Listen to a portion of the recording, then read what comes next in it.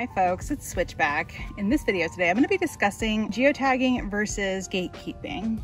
So what exactly is geotagging? It's basically like checking in somewhere out in the wilderness where you are. If you're taking pictures and you tag the location and you're real specific, especially, that's considered geotagging. As users of the outdoors, we have a responsibility to protect these spaces that we love so much. It's also important that these outdoor spaces are available to everyone who wants access. COVID has really amplified the impact to these outdoor spaces with people who couldn't go and do the things that they love to do indoors because of all of the shutdowns.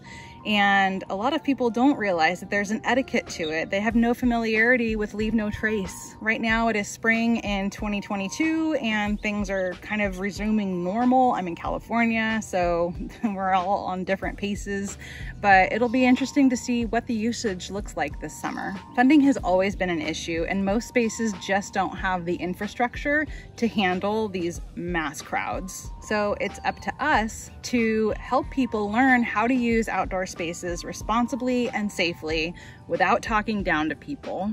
Very important.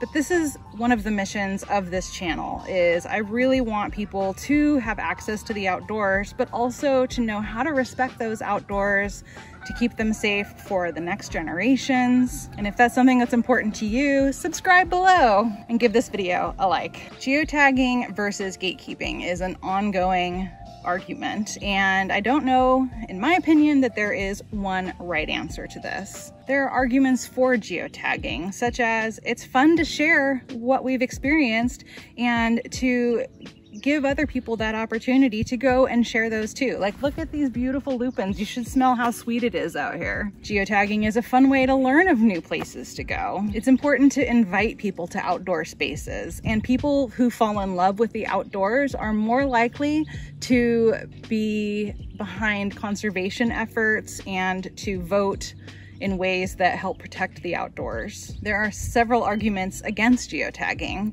Generally, there's more impact. We see more trash. Many folks simply don't know how to properly care for our outdoor spaces. Again, many places don't have the funding or the infrastructure to handle the increased foot traffic. There's increased vandalism, whether intentional or not. People even get injured or killed trying to get the perfect Instagram photo. And you can see this post from Yellowstone urging people to be really careful with this. Our vegetation gets trampled. You'll see pictures on Instagram of someone laying in a field just like this one and crushing a bunch of these beautiful lupins. We see more illegal trails, and it starts to get harder and harder to suss out which ones are the legal trails and which ones are illegal, and then people get lost, which leads to more search and rescue efforts. There's erosion to existing trails as people widen them, trying to avoid mud puddles, cutting switchbacks, generally more illegal behaviors out on the trails. Overuse leads to permits and lotteries, more fences, closing spaces, and losing easements.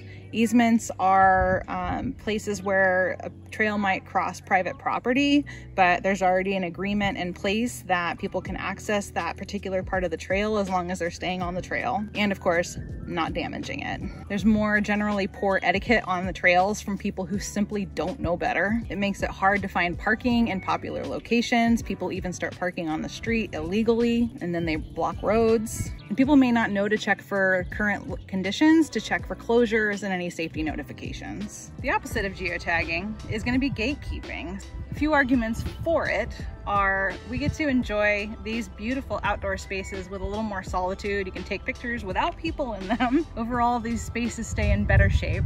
They're more likely to be used by people who are familiar with leave no trace, who know trail etiquette. It keeps beginners out of spaces that might be in over their heads. People are capable of doing their own research if they want to, but may not know how. Why wouldn't we want to gatekeep? Well, it can feel exclusive and kind of like you're better than, I mean, you're showing things on social media, but refusing to say where those were taken. It contributes to divisiveness and privilege, and it contributes to people feeling policed, which is something that's also an issue with the leave no trace principles. Frankly, there are dangers to people who ignore the rules or don't know them, don't know better how to behave out in the wilderness. People can be cited for violations of rules and laws that they may not even understand or know about. People getting in over their heads are more likely to get lost, dehydrated, and just plain underestimate the trail. They're more likely to get injured not knowing how to handle certain conditions and terrain, and they may not have the right gear. For example, when Mountain Goat and I did the Mist Trail earlier this winter, there were a lot of people out there that didn't even have micro spikes on, and the whole trail was iced over, and it's quite steep. And so a lot of people were really struggling, especially on the way down. We saw a lot of falls. These folks are more likely to need emergency services, search and rescue, and they're less likely to have the supplies with them to get them through an emergency or to wait out until search and rescue gets to them. They also may not have the gear to call for help, especially if they're out of cell reception. And frankly, they can put other people at risk. For example, when Mountain Goat and I went to do Angel's Landing, there were some people on those chains I was really worried about kicking us off.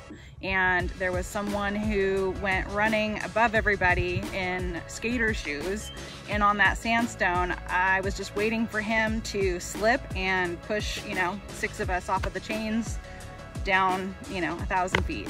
In any case, what is our responsibility? We have a responsibility to get the word out about outdoor education. We have a responsibility to get the word out about how to take care of these outdoor spaces.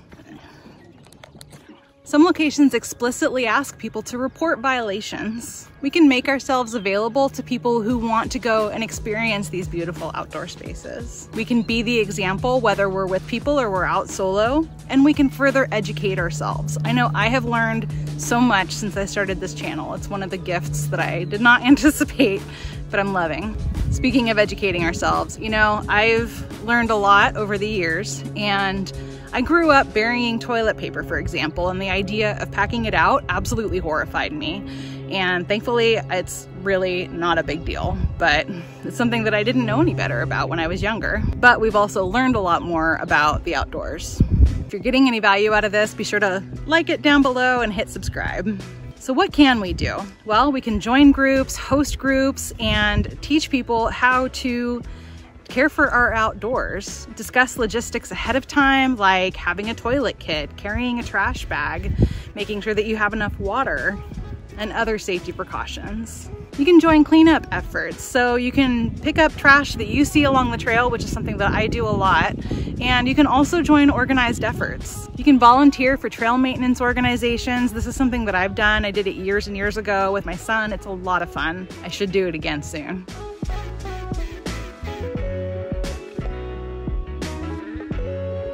You can join conservation organizations and memberships, and you can also buy a park pass. So it's a regional park, a state park, and national parks passes. All of those contribute financially to the conservation of these spaces. And if you do want to geotag, you can do a larger space. So maybe don't tag an exact lake or an exact spot, but you can do the entire park. Like if you're somewhere in Yosemite, you can do the entire park versus some isolated lake that not a lot of people know about. Or you can just say you're in California or you're in the Sierra. Basically some kind of entity that's larger than that exact space. I would love to know your thoughts on this down in the comments below. And again, speaking of educating ourselves and learning a lot, again, I learned so much when I made my Leave No Trace series. And if you're interested in watching that, I've got it available right up here. Thank you so much for watching, and I will look forward to seeing you next time. Bye.